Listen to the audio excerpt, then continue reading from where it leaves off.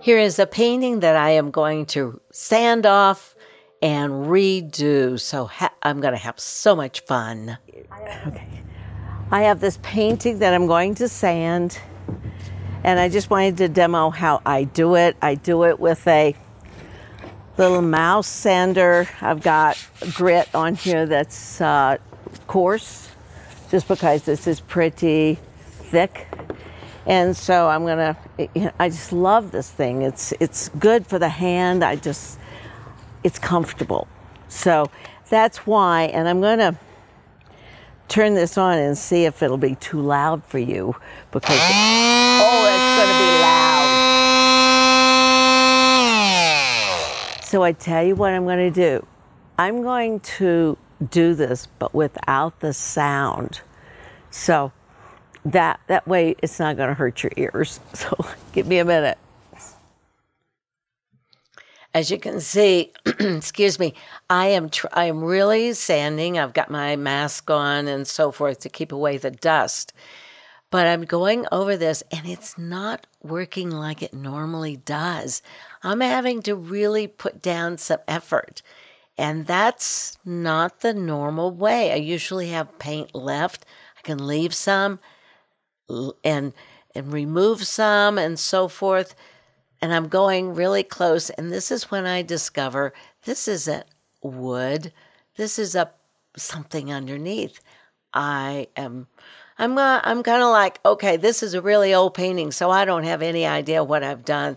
This was so many years ago.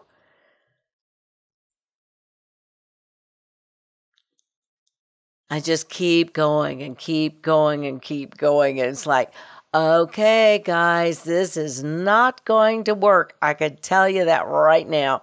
I'm baffled by this.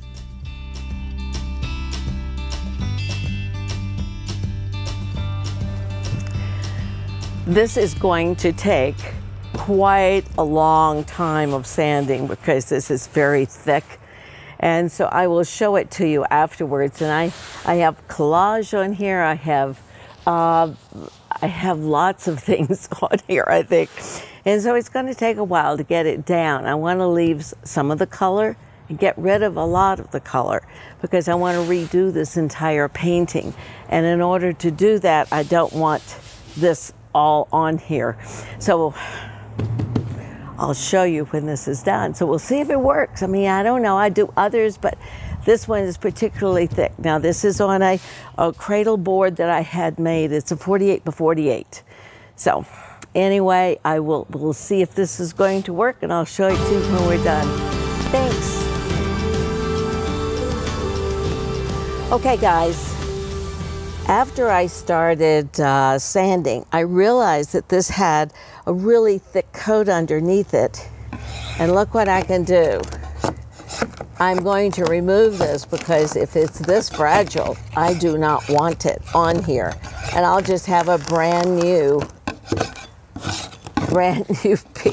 piece of cradle board. I cannot get over that. Look at this. I guess I could use it in collage, couldn't I? But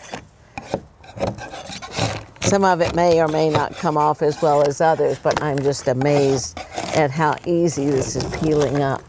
And this is an old painting, so I don't know what I had put on there in order to, yeah, I should just frame that just for fun. I'm kidding, of course.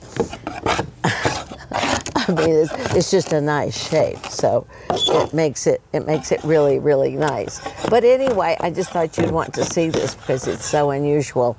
So I will show you the new painting as it's going along, because this, just like a garden, we have to adjust, move things around, and I just think it's fascinating. So anyway, I'll talk to you later. Just thought you'd want to see it.